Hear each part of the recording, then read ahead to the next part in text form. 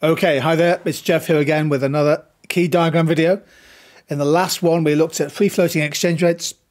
If it's okay with you, let's spend a few minutes thinking about managed floating currencies. Now this system, a managed floating exchange rate, is a currency system that allows a nation's central bank to intervene often quite regularly in the foreign exchange markets.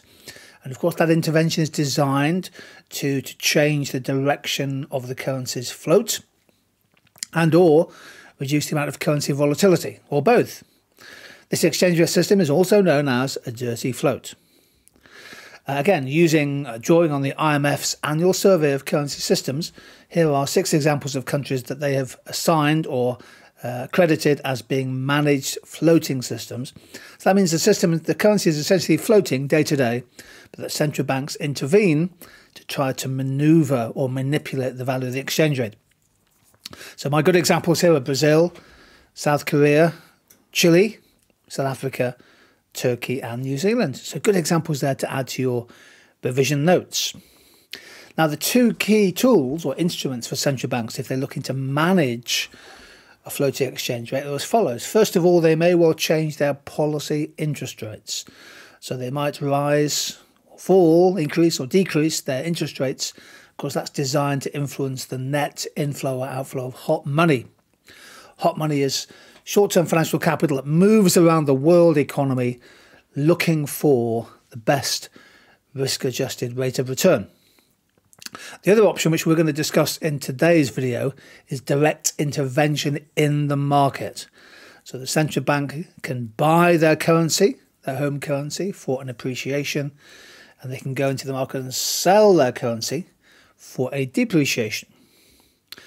So let's look at managed floating, again using supply and demand analysis. That's all you have to do with exchange rates. Let's consider that the central bank wants to depreciate their currency.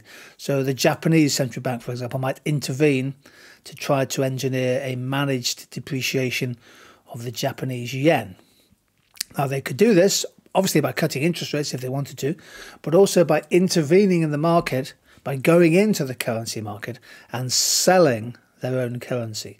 So the Japanese central bank, Bank of Japan, could sell yen and buy US dollars or buy euros or buy pounds.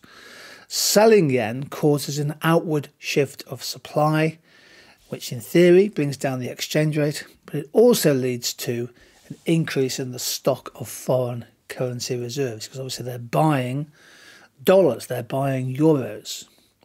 So there's our diagram showing how a central bank might sell currency to try to bring about a depreciation. Alternatively, they might be aiming to manage a floating currency by appreciating the currency, getting the external value to go up. Well, they could do that by raising interest rates to attract hot money inflows, or they could intervene in the market by buying their own currency. That causes an outward shift of demand, as you can see here, and that in theory might be enough pardon me, to cause an appreciation of the exchange rate. But it does mean, of course, that if you're buying your own currency, you'll be selling foreign currencies, so your reserves of foreign currencies would be falling. There we go. That's how you use supply and demand analysis for a managed floating exchange rate.